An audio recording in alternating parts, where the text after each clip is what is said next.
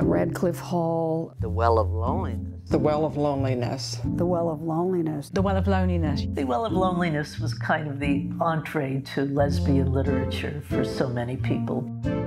At 15, my best friend and I fell in love.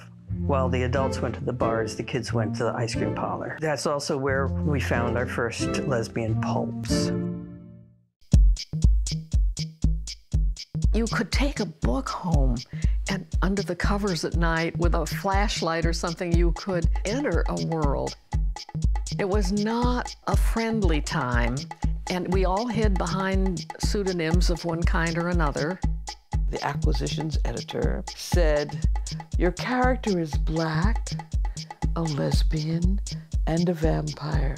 That's too confusing." And I'm thinking, who do you think your market is going to be, like 2-year-olds? Heather has 2 mommies, 2 roommates, Mama Jane and Mama Kate. Nice and cute. Mama Jane has a No Nukes sweatshirt on.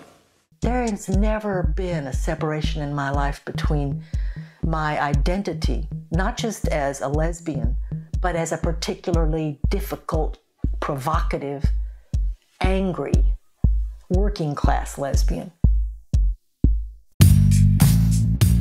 I was a feminist and still am, and the anti-porn movement had gotten cranked up. I wanted to write about a different kind of feminism, a feminism that was sex positive.